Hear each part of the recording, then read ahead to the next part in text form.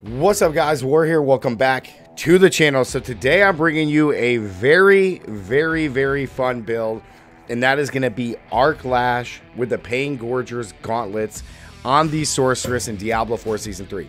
Now, we're going to go over everything, skills, Paragon board, gear, all the good stuff, and I'm going to showcase a little bit of it in a T100 because I know that's what everybody needs to see to validate the build, which is just crazy. But ever since I saw the Pain Gorger's gloves, I wanted to, as a Sorc main, I immediately thought, I'm like, oh my god, Arc Lash. Arc Lash was already super good, and it was super cool before, but now this should take it over the top. Now, I don't have a max roll here as far as the percentage, but we did get a max roll on the basic skill damage, so I'm pretty happy with that. So, just like the Druid and probably like no other builds in the game, Arc Lash is a basic skill, and we're just going to be absolutely slapping. Okay, you can see we almost hit for 1 million. I've hit for 1.2 million before on Arc Lash, and it's kind of crazy how fast we attack. And not only that, it's just the range on this build is actually really good. So let's go over everything quickly so we can get into the T100 to show you guys. So let's hit up the skills first because that's the most important. All right, so Arc Lash, we're taking Firebolt here. We're taking Firebolt because we are going to be doing Firebolt in our enchantment slot because we want to make everything burning. Super good here. What it does is it just opens up an array of not only damage dealing mods, but more like survivability mods as well. Then we max out Arc Lash, and we're going to be taking Glinting. Okay, is my thing still hitting them? Back up. Stupid little bot. Okay. Useless creature. No, I'm just kidding. Arc Lash all the way into Glinting. Okay, Glinting is the most important one here. Hitting a stunned enemy reduces my cooldowns. Okay, this is very important because we're going to be rocking the big, huge, unstable currents, which we need to reset this as much as possible. Okay, now you could do this if you wanted to move a little bit faster for speed clearing content, like 80s or below, which would be more than fine. So if you're doing speed clearing, switch to flickering. Otherwise, Glinting is where you need to be. We're taking nothing in core skill. We're not taking devastation, elemental dominance, nothing, because we're not doing anything with core skills or nothing like that. We're going to come down to defensive skills. We're taking flame shield with 1 point to gain a little bit more move speed. Although you don't necessarily need this to be required, you could take this out. This is a free point. You could put it anywhere you want. More elemental attunement, more DR. You could even put it in like, you can max out unstable currents if you wanted to. Totally up to you. I just wanted to be a little bit more faster in my clearing. Then, of course, teleport. Teleport is going to be huge, and I'm going to show you guys why, because it's absolutely insane. With shimmering for just more DR. We max out glass cannon, as well as 1 point into elemental attunement for a chance to reset one of these two defensive skills. Then we're going to come down. We're going to max out conjuration mastery because we got 2 different conjurations, and they're going to be going on non-stop. We got 1 point in alignment elements for DR. Max out mana shield for DR. Max out protection for a barrier, very important. We got ice blades. Ice blades into summon ice blades to help with cooldown, not only on teleport, but more importantly, unstable conduit or currents, excuse me. Then we got lightning spear into invoke lightning spear. I feel like almost every build I'm making for the Sorc this season has lightning spear because not only the vulnerability, but the stun. It's just too OP not to have. It's insane. Okay, then we're going to come down to our mastery skills. We have 1 point in Icy Veil just for more barrier. Again, this is also a free point. If you wanted to take the point out of here, you could put it in here, Icy Veil to put more barrier, or take the point out of there and just kind of put on shimmering if you feel like you need more life. You don't need mana cost reduction because we're using the basic, but if you want to heal more life, that could also be just fine. You can just pop it in there like this. Super good. We're taking Inner Flames as well as Devouring Blaze for more crit.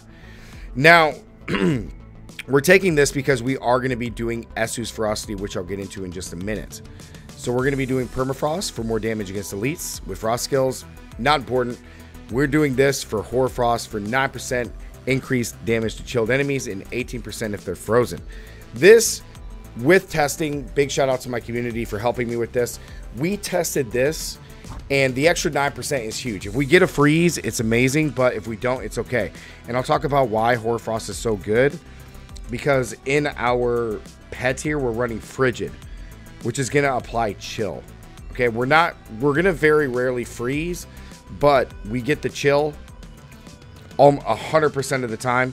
So Hoarfrost is just always active, okay? If there was a spot here for like Frost Nova, then we could put it in to get that damage, but it's not really not important. You're going to just melt everything anyway. Then, of course, we're doing Unstable Currents into Prime for the increased attack speed. Unstable Currents is just going to spawn a bunch of Lightning Spears, Chain Lightnings, Ball Lightning if we have it, but super good. Attack speed's insane. Then we're taking 3 in Coursing for not only increased crit strike chance, Conduction, excuse me, for move speed, and then Electrocution for even less damage that we take. It's not necessarily DR, but we just take less damage. I guess it is DR. I don't know why I said it that way. You could also put those 2 points into Convulsions if you wanted to as well, guys. Just to kind of make a better chance to stun them if you wanted to. You're going to be stunning like crazy anyway, so it's not really going to matter, but yeah. Now onto Essu's Ferocity. Again, this is applying to all skills. Okay, this includes our lightning skills, not just fire skills, also includes frost skills. However, even if Essu's Ferocity didn't give us increased crit and crit strike chance, if they did fix that, let's say, we would still take it over overflowing energy because of the increased because we get the crit strike chance. We would take that because of our offhand Ancient Flame. Okay, Ancient Flame is going to give us 47% increased attack speed when both bonuses of Essu's Ferocity key passive are active. All right, so we burn them, right? We get the burn from the burning and then our flame shield, and then we're going to get both bonuses from Essu. So even if they fix it to where the damage doesn't work, we can still get both bonuses and get the increased attack speed. However, I have tested this with overflowing energy. I don't think it works that great because you're only making crackling energy from the unstable currents. It's just not enough to justify. The only other one that I would rock here would be Veers, which is solid. You get the increased damage of your shock skills, you take less damage, and then crit strike increases these bonus. So I opted for more attack speed, but Veers works just fine. Okay, if you're gonna rock Veers Mastery, now we're gonna get into the gear. You would just swap this out, Ancient Flame. You just swap this out for what is it? Storm Swell. You just swap it out for Storm Swell, and you're good to go, right? So into the gear, we're doing Disobedience. Now, the reason that we're doing Disobedience instead of Juggernauts, I love Juggernauts this season, and probably every season going forward, because Juggernauts just makes capping your armor super easy. But it does slow us down on our evade, and we need our evade because we have Teleport Enchantment, which is going to be our second one. Teleport Enchant is our second one because we are going to be absolutely flying in this build. So we got Disobedience here. We got Remnant for Teleport. We pull everything in and stun. Very important. More damage. Then we got Pain Gorgers. More basic attack skill damage. Now, damaging enemies with non-basic skills marks them. And then for 3 seconds, excuse me, marks them for 3 seconds. When a basic skill first hits them, it hits all marked enemies, dealing 170% increased damage. This is great. Lightning Spear and burning damage from our Firebolt enchantment is what's going to allow us to apply the mark. Okay, super good. All right. Tibalt's Will, no brainer. We don't need the 50 resource, but 40% multiplicative damage is too hard to ignore. Then we got Flicker Steps, and this is where the build really becomes so smooth. I really, since the release of Flicker Steps, haven't really enjoyed it because there hasn't been a build or a ultimate that I really cared about enough to try to get the uptime, but Unstable Currents on this build is absolutely insane with this. So as we evade, we reduce our cooldown of our ultimate by 4 seconds. Now here's the trick. Okay, here's the trick. And you'll see it when we go into the T100, with Teleport being our enchantment slot. When we teleport and pull enemies in, that is still going to trigger and act as though we evaded through the enemies. So if we teleport in with our evade and pull 5 enemies in, it's going to reduce our cooldown by 20 seconds. Okay, it's still, or not 20, it'll reduce it by 10, but it still makes it seem as though we evaded through them when we pull them in with Remnants. That's why this combo with Remnants, Flicker Step, and Teleport in your enchantment slot is so nuts. We evade and teleport. We pull everybody in, and we get the flicker step trigger. Hidden tech, don't forget it. Next, we got Conceited for more damage because we're always going to have a barrier. Then, of course, Ancient Flame for more attack speed because this is a basic skill build. We want to be able to attack as much as possible. Then we got Talrashas for more damage, super easy. Then we got Rapid for more attack speed with our build. I need to get a max roll here, but because 10% is a lot. And then the last one, which is new to this season, which is why I thought about this build, is adaptability. This only can drop on a ring. Only can drop on a ring. So if you want to spend your obols, do a ring, or if you find it, it's only on a ring. So when cast below max 50% max resource, basic skills generate more. That's great. We don't care about that. We're never going to lose our resource because it's a basic skill. Next part is important. When cast at or above 50% max resource, basic skills deal up to 80%. We got a 60% roll. I'm still looking for that. But up to 80% multiplicative damage. It's insane. So I'm still looking for a max roll there. But yeah, that's the gear, guys. Insane. Now, over to our incentive shell, of course, Flash of Adrenaline for even more damage. Tactical, duration, safeguard, super easy. Then, of course, Tempest, we're arcing here with Frigid for cold and then breaking for vulnerability. All right. Next, let's go to the Paragon board. All this will be down in the description below under Mobalytics. So let's talk about our glyphs here. We have 1, 2, 3, 4, 5, 6, 7. We are doing control, easy. Everything's going to be stunned, and we also going to slow, or excuse me, chill them, so we get increased damage. Destruction for more crit. Elementalist for non-fizz, but more damage there for dealing with fire, lightning, and cold. Then we got Flame Feeder for more damage against burning. Then we got Reinforce for more damage reduction with a barrier. We always have a barrier. Then we got Territorial for more damage up close and DR. And then we're doing Enchanter for even more non-physical damage as well as resistance capping. So that's going to be the build, guys. I'm going to go show you this in a T100 vault, okay? Let's go do this. This is a T100 vault. And I'm just going to showcase how to play the build because it is extremely fun. It's extremely fast. And I was actually really quite surprised when I finally got everything put together, how well this build runs. Now, I do want to mention one thing. The build does struggle against bosses, okay? Now, when we do bosses, you're just going to swap in Godslayer. You drop Disobedience, you swap in Godslayer for even more damage. It can do all content. The bosses are just going to take a little bit of a time because this is a basic attack build. All right. Druid has a better basic attack build than Sork, but this one is still very good for doing everything in the game. It's just dungeon bosses as well as like Duriel or Lilith are going to take a lot longer. That's why I'm not showcasing them in this build, because this is going to be just a super fun farming build for Hell Ties and dungeons. So it's pretty simple. We're just going to always pop our defenses and spears when they're up. Same thing here, pop ice blades, and then we just dash. But keep an eye on unstable currents and then how much we can teleport. It is a very good build. So we just teleport in. There we go, right? And all the damage we deal, see how the evade just triggers all of this, right? Just teleport in and it triggers all of it. And I already got my ultimate back, right? Already got my ultimate back, trigger in. It's kind of nuts. The range on it is nutty, right? And the more damage we deal, we reset our evade, which is really nice. And again, we can just teleport so much. We just move super fast in this build. It's super good. Our evade is always up. We're always going to have our disobedience up. I mean, we just move incredibly fast, right? Unstable conduits.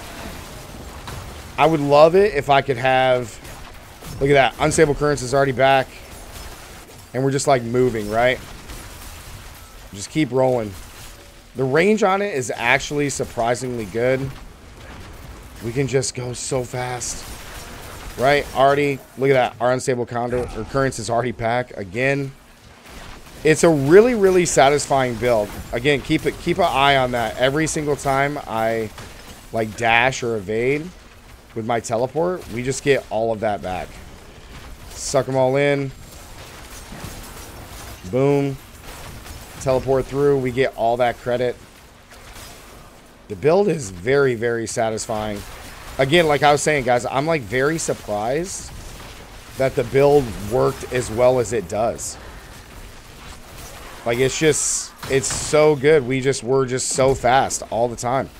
Right? Just dash in, dash out, dash again. You get all that credit. All that credit. Look at that. My currents is almost back again. It's back. Boom. It's just too easy, man. Stun everything. Our lightning spear and flame just doing damage. It just all gets reset.